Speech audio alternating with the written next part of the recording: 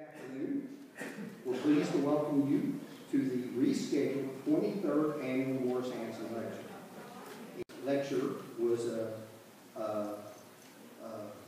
in honor of Morris Hansen, and we've been doing this since 1990.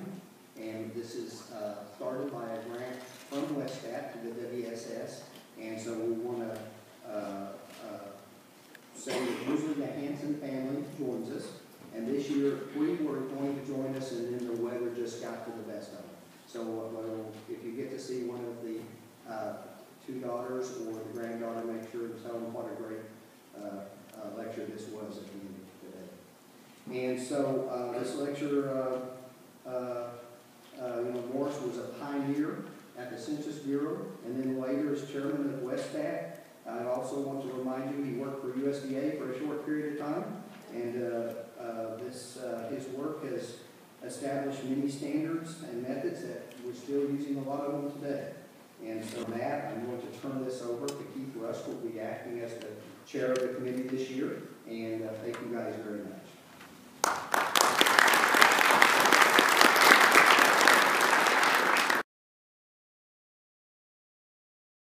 Good afternoon, everyone. As Mark mentioned, the chair of the committee this year, Don Allen, is not able to be with us today, so I'm filling in at least some of his duties. I think Mark's taken over some of the other ones. Next year's chair is going to be John Chaika, so just wanted to recognise that. Actually, I suppose he's this year's chair, but the 2014 lecture is the chair of the committee. So I'd like to thank the speaker and discussants for their patience in rescheduling the talk. It was actually remarkably easy to come up with this date, given the late postponement in October, and we really appreciate that you're all able to do this. As Mark mentioned, we have a speaker today, but also 2 discussants, so I'll introduce the discussants after Dr. Fienberg has spoken. I'm not quite sure whether he's going to have his slides ready, but we're working on that. But it is my pleasure to introduce Dr. Stephen Fienberg. Dr. Fienberg is Morris Folk Professor of Statistics and Social Science at Carnegie Mellon University, and he holds appointments in the Department of Statistics, the Machine Learning Department, and Heinz College. He served as the head of the Department of Statistics and the Dean of the College of Humanities and Social Sciences. And among his many awards and accolades, Dr. Fienberg is a winner of the NSA's prestigious Samuel Wilkes Award and a member of the National Academy of Sciences. So we're honoured to have Dr. Fienberg address us today on the topic of envisaging the 2030 US Census. Thank you, Steve.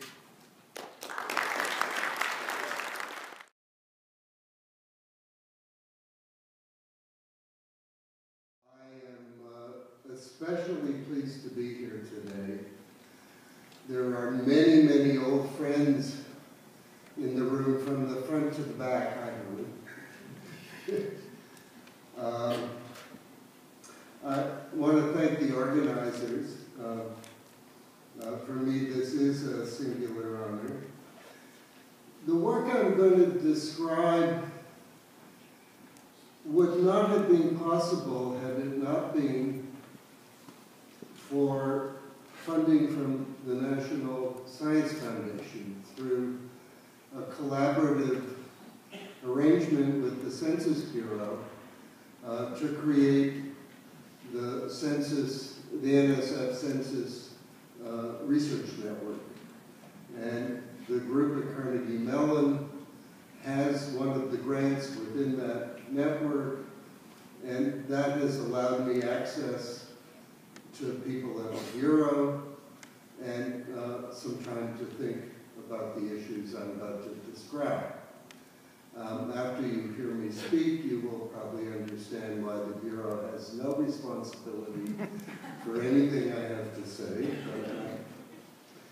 I also want to thank Congress for reconvening, but not for its understanding of census taking with statistical issues.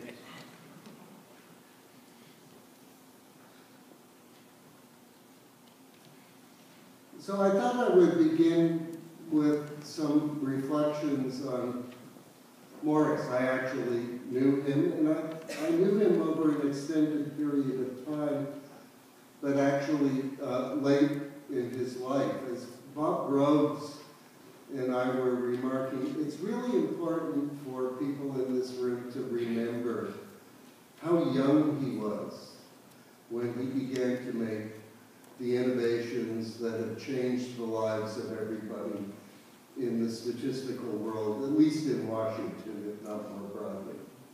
And so for all of the young people in the audience, you're never too young to be able to make an impact. I admire Morris for what he did methodologically and the vision he brought to lots of his enterprises, especially at Census and at WestStat.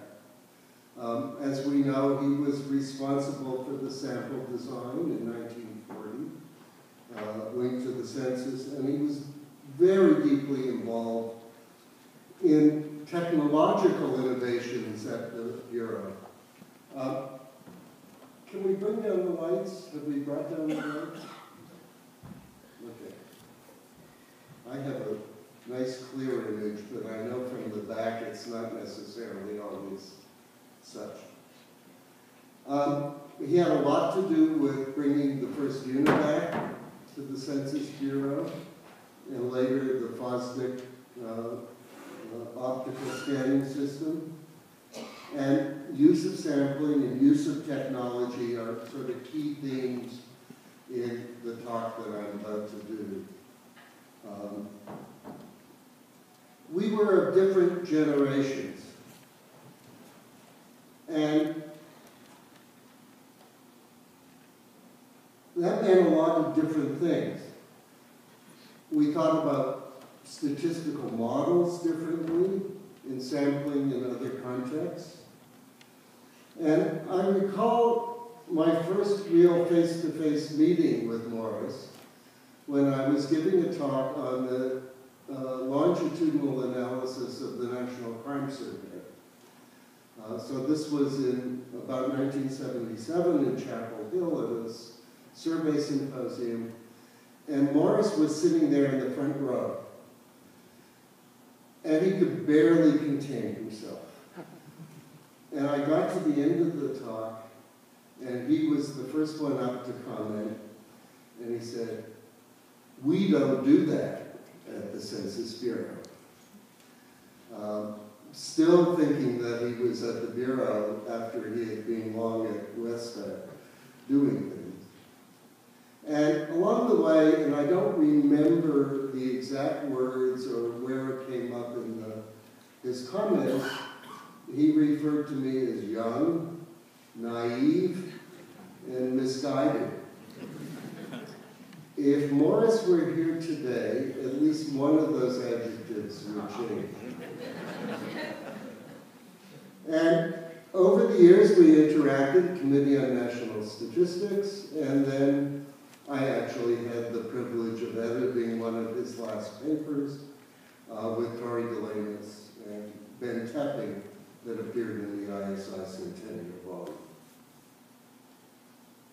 So I thought I would begin with my perspective, and you'll see it doesn't quite fit with the image of Morris I just portrayed. Census taking is a multifaceted statistical enterprise.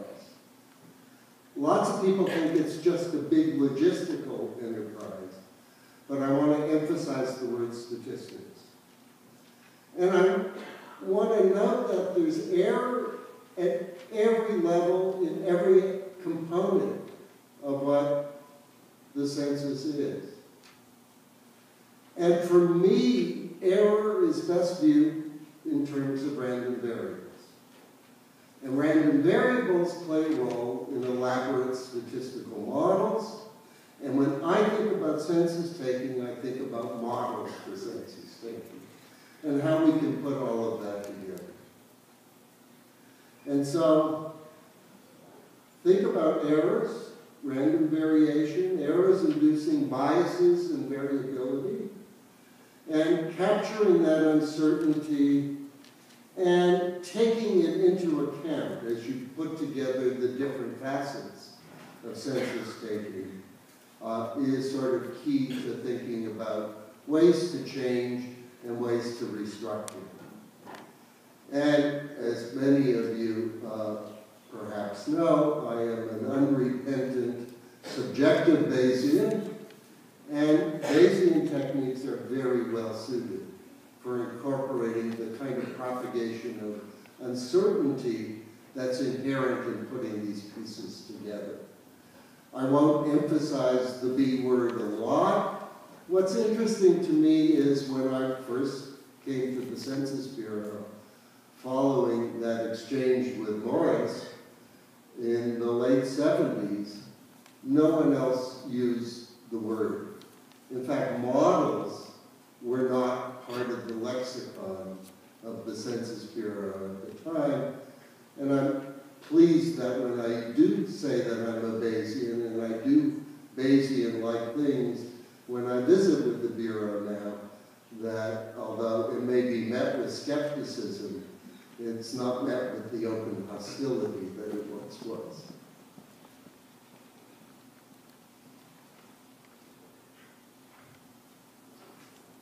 So, and we could probably pass out the handouts at this point.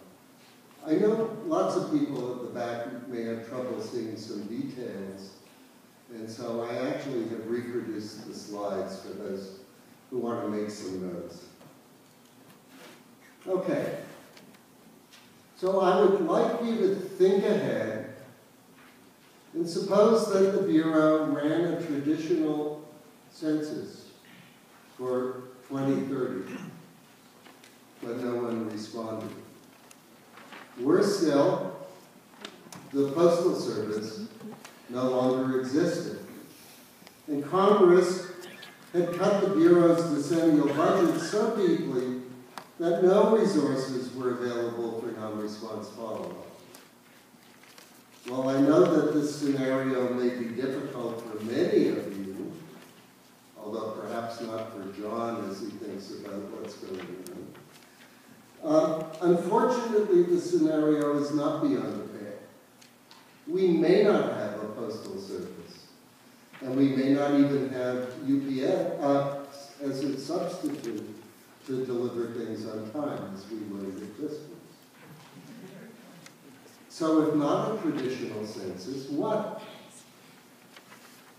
How might a new census plan meet the constitutional requirement? And I've reproduced here Article 1, Section 2 of the Constitution, which talks about the role of the census and the notion that we do an actual enumeration.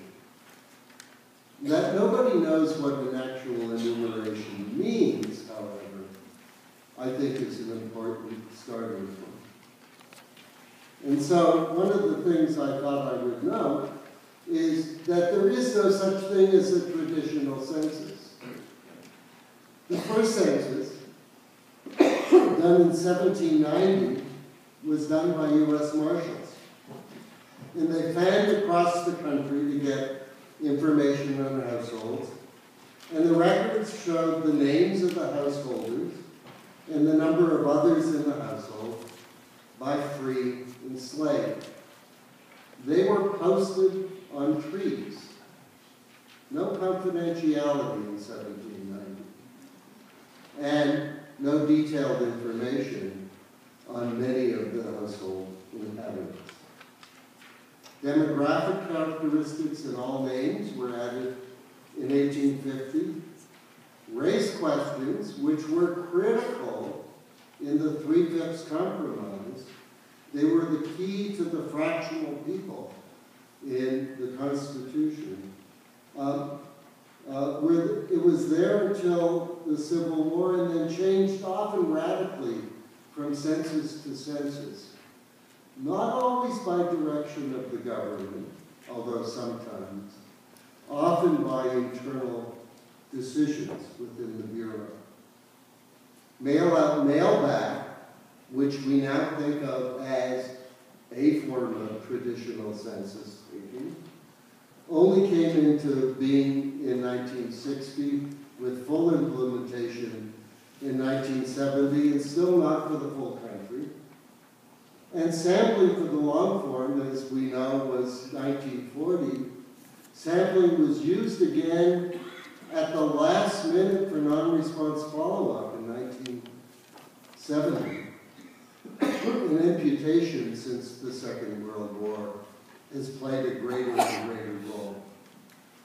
So what is a traditional census?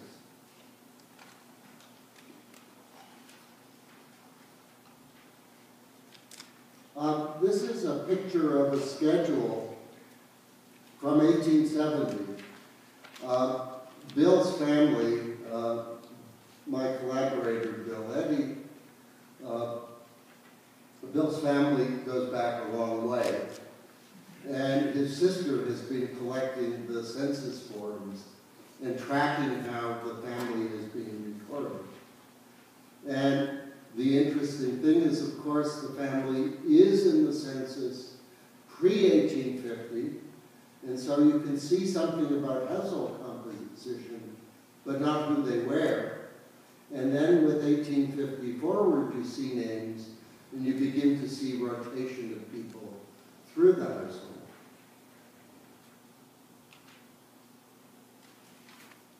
What about census accuracy? Well, all censuses, including the first, missed people. The only question was, how many, and how did we know, or what did we know? So President George Washington anticipated that there would be an undercount before the returns were in the first census, and described this in his letter to Governor Morris of New Jersey. And many of the censuses in the 19th century had major undercounts, and that was actually a big issue as we went from the 1860 to the 1870 census, and very large numbers of people had been killed, and suddenly slaves were no longer slaves and had different status in the census context. The focus of net census undercount became an important issue with the passage of the Civil Rights Act of 1965. That was important, and it was a key issue for the Bureau at the time, but that focus on that census undercount is and was misleading from a perspective of census accuracy. And it really wasn't until 1990, with the inception of the targeted post-enumeration survey, that we got our first handle on erroneous enumerations. And if you think about net undercount, which subtracts the erroneous enumerations from the undercount, or the omissions, that difference actually can be quite small. You could have a zero net undercount and still have very, very large amounts of error. You could have all the omissions west of the Mississippi and all the erroneous enumerations east of the Mississippi, and if their numbers were the same, the net undercount nationally would be the same. Fortunately, it's not like that, but at small levels of geography, these two need to be added rather than subtracted. And so at a local level, what we need to look at, I've argued for a long time, was gross error, which is the sum of the two. And the interesting thing about gross error is that it has remained constant beginning in 1990 when we first measured it, through to the last census. There was a wonderful release about measurement of undercount following the 2010 census, but buried in the footnotes were the fact that erroneous enumerations omissions, and they were each on the order of 5%, and so the sum is 10. So we need to look at them separately, but we need to think about the overall accuracy of local data in terms of gross error. Okay, so where are we today? Today we're in a situation where the cost of census taking has skyrocketed from a little over a couple of billion in 1990 to over 13 billion in 2010. If that would go unchecked, we would be looking at a doubling again for 2020. And nobody in Congress, or even in the Census Bureau, I think, envisions a census that costs that much. So even though the long form was dropped in 2010, and the argument had always been made that the ACS would make census taking cheaper, we have not seen that happen. And estimates of gross error look like they're constant. Non-response costs are escalating. And what we've done is we've seen lots of technological change, but the Census Bureau has not been able, at least to date for census purposes, to capture that technological revolution and use it to benefit census taking. And then if we look up the street to the hill, we see Congress trying to cut the budgets of absolutely everything. And if you look at the docket for Congress, the census is way, way down. It's not anything you hear about in the news. It's not on the radar of the major players on the Hill today. So what's the solution to this? Well, we have a few possibilities. We could rely on administrative records. That's been a promise for a long time. We could, some propose, use it to replace the census. We could use it in the field to reduce the cost of follow-up. We could use it for missing data. We might be able to use it to get a better handle on gross error.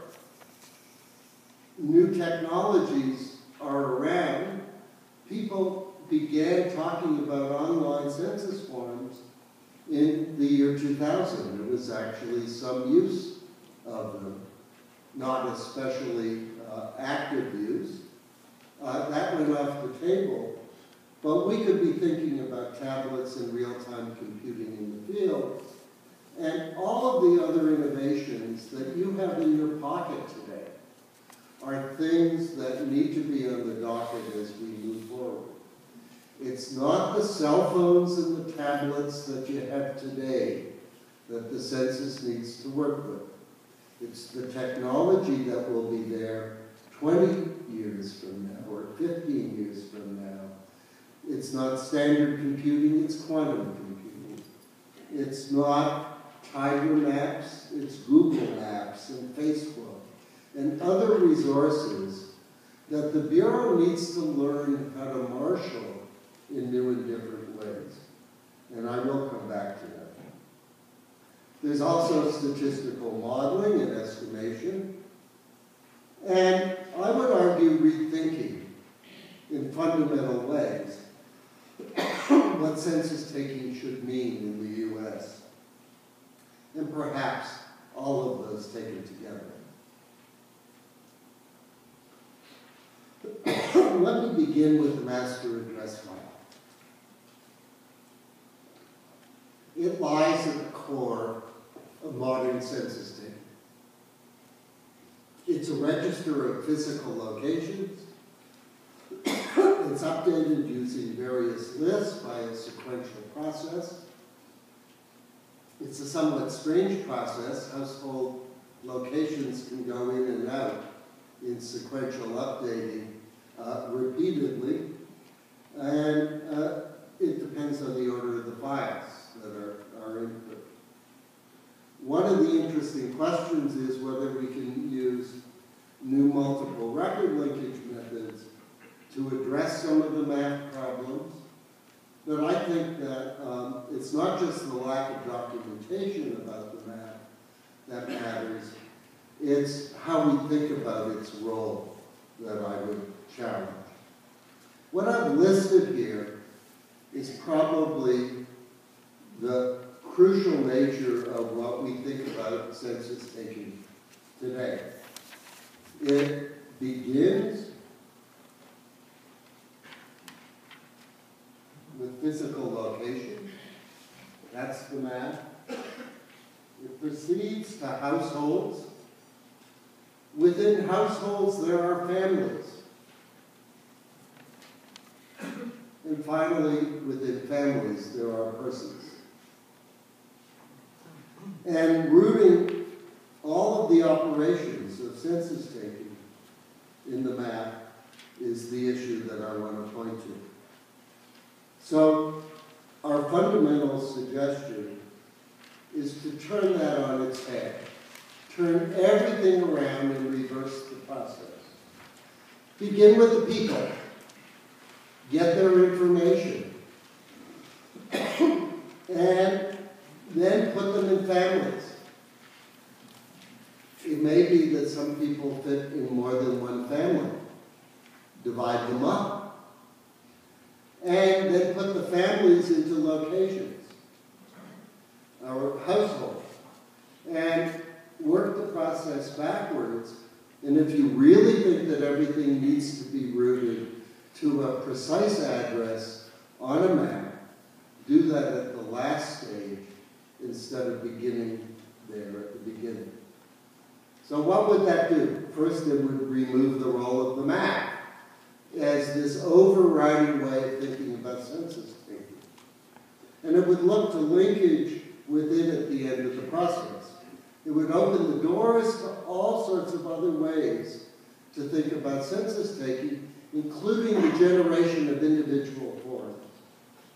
And it would allow us to build a map in new ways. We could think about remote sensing technology. And we could think about new ways of reporting and using data, because census blocks were there as a way for field staff to do the work as they were carrying out what we now call the traditional census. If you're not doing that anymore, you can have different units of reporting, and they may play different roles for the political process as well. So you could easily align with zip codes if that's what made sense, whether it's 5-digit or 9-digit. Technology. The Census Bureau was once a leader. It had the first civilian UNIVAC. It was run with paper tapes. And it's no longer the technology leader in any way, shape, or form. And it's not clear that the Bureau should try to do that. Its innovations, whether they were the role of the UNIVAC or FOSDIC or the great work that went into the Tiger geographic system early on, all that's been surpassed. And as I like to point out, my iPhone has much more capacity, not just than the UNIVAC 1, but of all of the census computing activities in the early 60s. So the Bureau needs to be able to figure out how to rapidly deploy off-the-shelf technology despite the government procurement process. And we all know what that does to virtually everything, but you can't plan for technology 10 years in advance and not make it work, especially as we had happened in leading up to 2010. So what are some of those technologies? Well, they could involve the technologies that other agencies in the U.S. government employ. Some of them have been in the news. Make this work.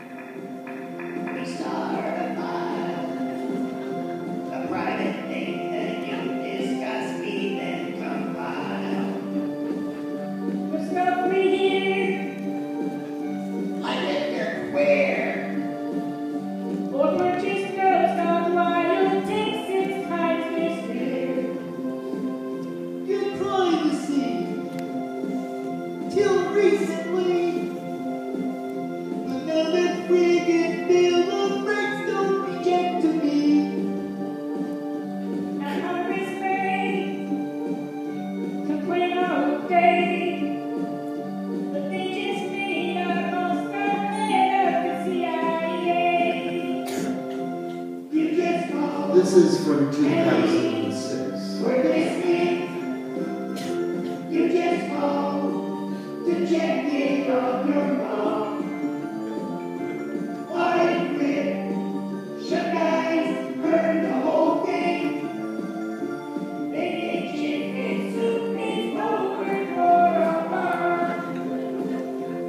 You just called and we were listening. While you talk, you were smiling at somehow. You just said your Aunt Gertrude is visiting. Now we wonder if ghosts are in your house. In your house. We're gonna check in your house.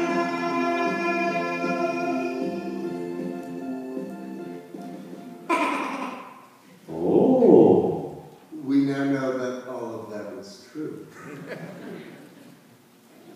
So what I want to point to is that if you went back 40 years, NSA technology was good enough to spot people within a few feet on the ground. The NOAA technology, which is not secret, has the same kind of capacity. And today, that kind of satellite imagery and infrared heat sensing can detect the presence of people within buildings. Zero Dark 30. How many people saw the movie about the capture of Osama? You see the people walking through the household. That's real. Question is, what do you do with that technology? How do you think about it? How do you exploit it? And at the same time not cause all the problems that NSA and some of the three-letter agencies have. They have lots of data. They have much better maps than most agencies in Washington and elsewhere in the world. And they have friends at Google who are going around and taking pictures of the buildings on the ground. And so you can integrate satellite imagery with pictures on the ground. Question is, where does the map fit into something like this? And how can you work with these technologies in addition to what the Census Bureau has been especially good at doing? Electronic forms. The Census Bureau tried electronic forms just to see what they would be like. My collaborator, Bill Eddy, filled out the form 10 times. We don't think he was tabulated once from those, although he received 4 forms at his home in the traditional census because the map had 4 units in his household, which was once divided into 4 units 4 decades earlier before he had bought the house. Online forms, however, now become a reality. And the Canadian experience is very telling, although it's not necessarily the model that I think we want to use as we envision 2030. So it was implemented in a highly structured way to save costs. It's like the traditional census, it just gets filled out differently. And in 2011, when they did this in 2006, there were 18% of the households responded online. In 2011, 5 years later, over half did so. But they were, it involved pre-notification. The great thing was that you could do online edits, and they could prompt respondents. And the Statistics Canada people actually worry very hard about privacy and security. I want to emphasize that I do not believe that going to the internet is a low-risk possibility. Anything online is high risk for lots of reasons, but that is not a reason to fail to go online. The Census Bureau is currently experimenting with online forms. I actually chatted earlier this afternoon with people doing one of these under the Joint Survey Program. We have, with our research node at Carnegie Mellon, a project looking at privacy notifications with online forms. But the key thing, I think, is that we need to think differently about online forms. Do we really want to think about pre-notification in the way Statistics Canada did? Because my thought is we want to get away from the math. If it's pre-notification about addresses, then we're still rooted in the old way of thinking about it. Individual notifications from Facebook accounts or Google accounts actually would reach a very large fraction of the population today. But we have to remember that in 2030, there may be no Facebook. And Google may have split and be replaced by 10 other companies doing 10 very different things with 10 very different technologies. What should the form look like? It's hard for me to tell you today. I think this is an area where experimentation really will matter. But one thing is certain to me, it shouldn't look like the online form. That's not what doing things online is all about, as people who've done online surveys can tell you.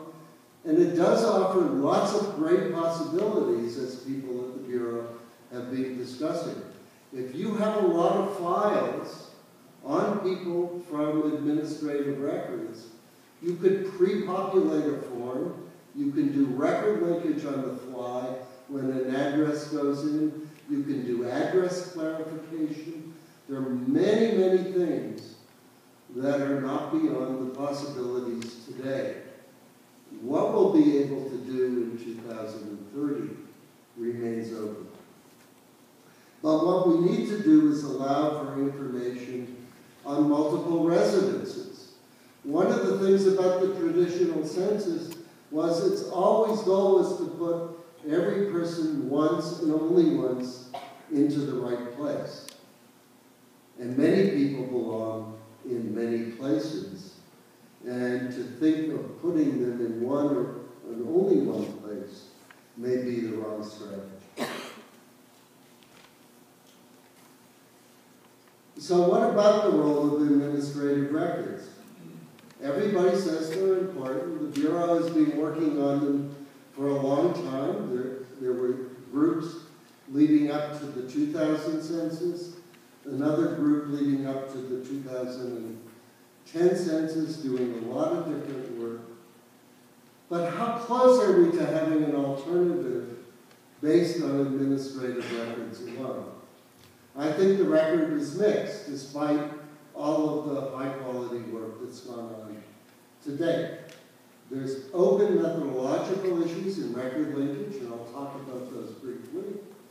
And they require urgent attention now so that we'll begin to think about what multiple record systems are really all about and how to manage them. And then we would need to figure out how to reconcile the use of administrative records with that census constitutional language of actual enumeration.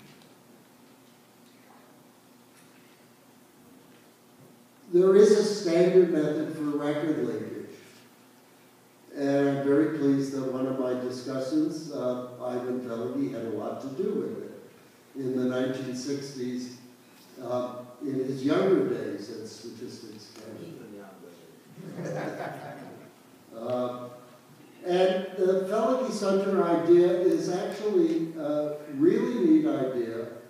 What they were able to do is to crystallize an approach to record linkage that was loosely bandied about by many people in somewhat different forms, and talk about optimal choices of cutoffs and formal ways to think about probabilities of matching. And the key idea was to take a feature vector, which I've labeled here as gamma, and to talk about the probability of that feature record arising out of a match or a non-match, and then to be able to look at the ratio of those probabilities. And that technology involved two different thresholds, and the basic idea was that there are lots of cases that are so clearly non-matches that you want to dispose of them and get them out of the way.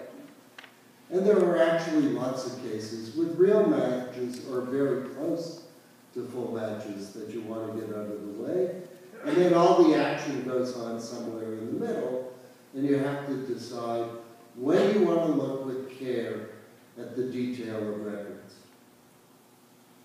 And there's a depiction of what that might look like with lots of true matches for, at one end of the spectrum, lots of true non-matches at the other end of the spectrum, and then there's a middle category. One of the questions today we need to confront in record linkage is the extent to which we can afford to do clerical matching and hand matching in the middle of this process. I'm all for paying serious attention to records, but if we're going to look at large numbers of files and to try to integrate them in different ways, we may need to go in new and different directions. For those who haven't seen this literature, I think it's actually a very exciting statistical literature. One of the things about early record linkage is it sounded like it was deterministic, but clearly with the framework that Ivan and Sunter did, it became probabilistic, and that forced us either to think about it in what we would now characterize as non-parametric ways. Theirs was really a non-parametric way in fact. You can move that Felge-Sunter framework along in a very different kind of way. And the screen metrics, the ways for matching names and edit distances are things that computer scientists have looked at, although they've been hard-pressed to improve upon the metrics developed at the Census Bureau in the 1980s and 1990s. It's actually interesting because this is an example of a missing data problem. The matches and non-matches are the missing data. And if you put it into a missing data framework, you can run EM.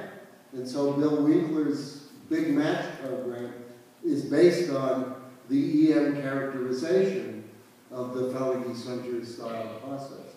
But that leads to lots of other Bayesian ways to begin thinking about things. EM is just the first step to data augmentation and to the computation of full posterior distributions. And so you have work by Don Rubin and lots of others talking about Bayesian and non-Bayesian ways to bring statistical ideas into that process. The problem with multiple lists is that they don't have to agree if you match them pairwise. Okay, so if I take list 1 and an item A from it, and I link it to list an item B in list 2, and then B linked to C in list 3, it may be the case that A and C don't link. And so that lack of transitivity of linkages across pairs is only going to get worse as you go from 2 to 3 to 4 to 5 sets of files. And generalized versions of Feliky Center are easy to do, but conquering the problem of transitivity is one that you have to do, in some senses, systematically and by fiat. And we recently published at least one version for how to do that with some kind of optimal characteristics. As I said, the Bureau is being actively engaged in this. And so there was the STARS and AREX projects from 2010. They were among the most innovative going into, in 2000. They were among the most innovative things going into the census. They were not coming out because that activity was not followed through between 2000 and the gearing up for 2010. And so administrative records came back on the table with new people, new tools, and a commitment to look differently. And the recently released study led by Amy O'Hara's group really showed that you could do a lot with large numbers of lists. But you have to look carefully at what they do and how they do it. Great work, but every list is not matched against other lists. Rather, they're all matched into a common file, the Social Security NuMeDed file. So notice what we've got is, if you think statistically, an assumption of conditional independence. You've got all of these other files linked to one at the core, and given it, you can act about linkages independently. But we know that that's not the right way to think about things. And it doesn't really solve the transitivity problem. Rather, it just pushes files around in different kinds of ways. Their results are intriguing. They've shown that you could actually take large numbers of files and accurately target a very substantial part of the census target population. Not enough to reach the kinds of accuracy that the Census Bureau believes it wants. So we're now back to assessing census accuracy. And the current method is one that I've been involved with in some senses over the last 30-some-odd years. It's a highly stylized form of what's called dual system estimation. Capture-recapture for the non-census types in the audience. And for those who come from my perspective outside the Bureau, there's a statistical model that lets you think about that. It leads to independence, it has probabilities of occurrence and recapture, and that's not quite what the Census Bureau does. What it does do is it takes that and it puts it into a sampling-like perspective in which many things get hidden. And this is where the gross error numbers come in, and where I think we need to redo things. And the big problem here is not capture-recapture, despite what some people have said about the methodology.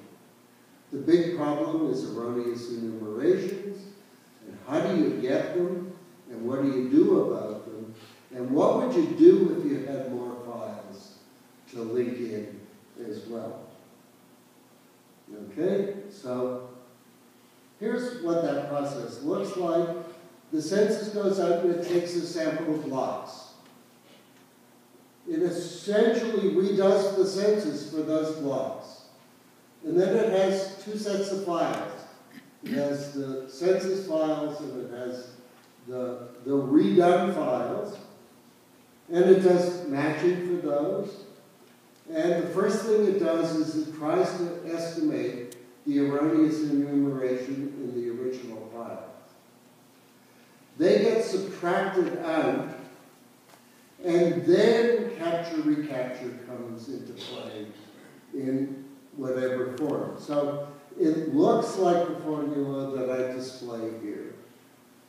But in fact, in order to compute the quantity CR, which is a ratio of correct enumerations to correct enumerations plus erroneous enumerations, you have to get erroneous enumerations. And that's essentially subtracting them out of the process. The undercount debate was all about dual system estimation. The real debate should have been about the accuracy of erroneous enumerations and how do you get a handle on putting that in to the structure of what's involved. And buried in the middle is Bill Winkler's Big Match program. And it's actually used several times. I thought about reproducing for you the actual page of the flowchart of how it gets used repeatedly in that process. But it not only is hard to envision, it's also very hard to follow. It's an ad hoc process developed for 1990 and refined in subsequent censuses.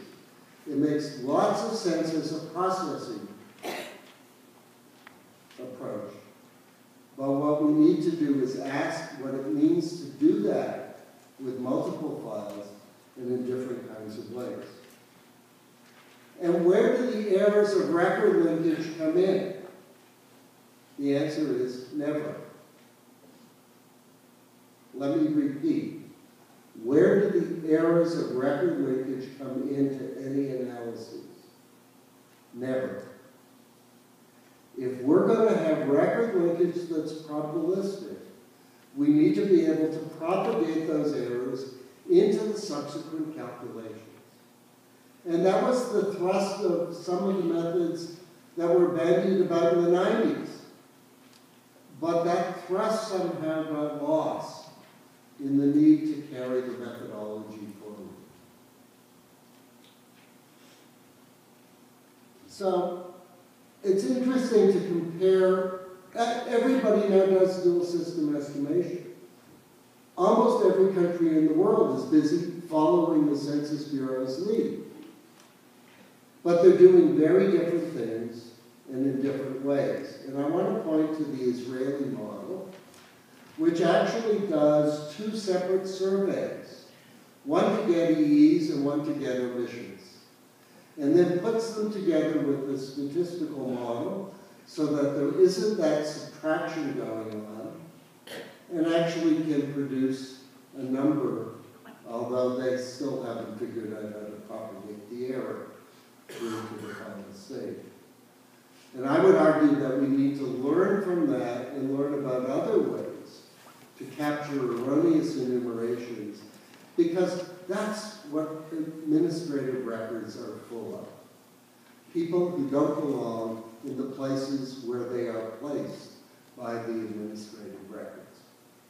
And we need to figure out what to do with them and how to incorporate those data in a systematic way across many files.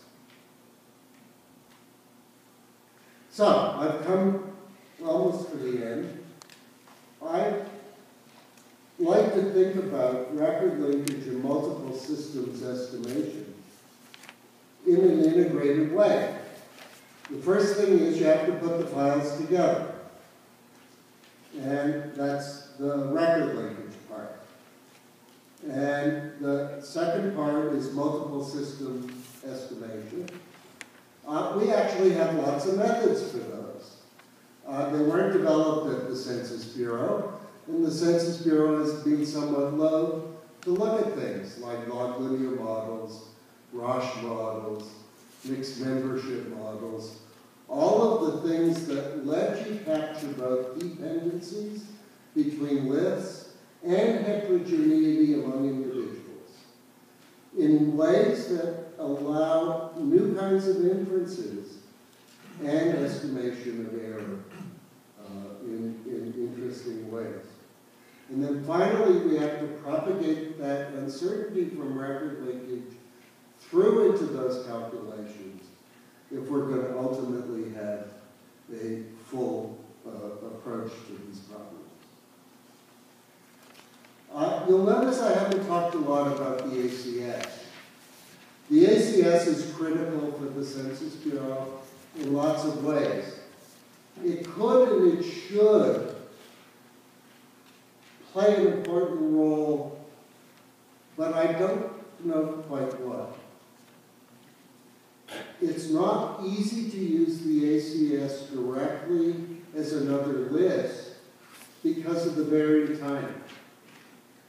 It's not quite clear what we should benchmark the ACS against and where it fits into that kind of census process. Indeed, one of the interesting questions is, how do you take advantage of all of the data that reside at the Census Bureau and use it in an integrated way as you move forward in census taking? Why should the 2020 census ignore all the records from the 2010 census? And why should 2030 ignore everything that goes before? So benchmarking and combining are intertwined issues, and I think we need new ways to think about those as well. The Constitution asks for census taking for two purposes: apportionment and taxes. It never got used for taxes. And so the real use is apportionment. And lots of other uses get tagged onto it. We need to think about how to produce uncertainty down to low levels of geography, and maybe not down to the block level, because if we propagated uncertainty that low, we might discover it's very uncomfortable. That is, the level uncertainty is great. But as you aggregate and put units together, there are cancellations, and the uncertainty may not be as great. And so the thinking that we need census blocks for redistricting, I think, is a figment of some political redistrictor's imagination, probably pushed on by people at the Bureau over a long period of time who thought that that was how to structure the database. I don't think we need to do that. I think that we need to educate people why we don't do that if we're going in a different direction. And we should learn about this statistically and then move to reporting at different levels of geography, where some of those errors really will cancel out. Privacy and confidentiality is a major issue for me intellectually, separate from the census. But online forms and the use of record linkage pose privacy problems that the Bureau has never coped with before. They are new, they are bigger, and they are going to be more difficult. People who are willing to give their data to Facebook and Google somehow may not be willing to give it to the Census Bureau, even though all of us in this room trust the Census Bureau much more than Google or Facebook, which I don't trust at all with my data. Okay? The time to begin educating people starting with those on the Hill about this, is now. Not for 2020, but for 2030, because this is major education for them. And we have to be able to think about the lessons from the past. The Census Bureau has a wonderful group hidden away which does history. John, you have to keep supporting them. They do great stuff, not just documenting the history of the census as it's happening, but looking backward. And Rebecca Price wrote a wonderful piece about the National Data Center proposal of 1965. Ill-fated, but its descendants live on. In everybody's thinking. That's what administrative records are really all about. If we thought about carrying census data forward, we're talking about something that to other people look like registers. And registers are not things that people in this country have felt comfortable about, unless they're being explained in different kinds of ways.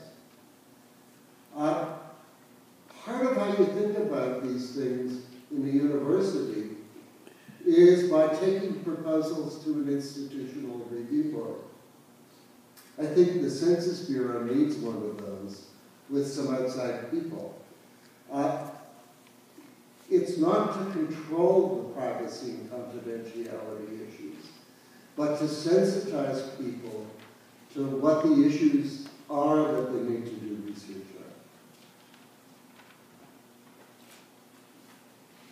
I'm actually going to skip this meeting, but I'll tell you about it later. I want to end with the question that many people ask me when I gave the title and abstract for this talk. Why 2030? Why not 2020? After all, you're going to have all these Census Bureau people here listening to you. There's John and all of his associates and the deputy. Almost every idea I mentioned is on the table somewhere in Census Bureau thinking, at least in the head of at least one person. Sometimes groups are actively pursuing ideas that are here, record linkage and its variants. Every statistical tool I mentioned in my talk today, and variants of it, are ones that we know. The satellite systems are there. Google Maps is there. But putting them together and testing them as a census requires a different way of thinking. I can't tell you how to do the 2020 census, although I can tell you things not to do, John. And I think that there are many people in this room who, if given the incentives to think ahead, would come up with far better ideas than I put on the table today. For 2030, we can imagine doing things differently. A fundamental shift in focus in the substance of census taking in America. But if we don't begin thinking about that, we'll also miss the opportunity for the educational effort that is going to be required to go with that role and the methodologies of census taking if they're really going to be viewed by Congress and the public as fulfilling the mandate of taking an actual enumeration. Thank you.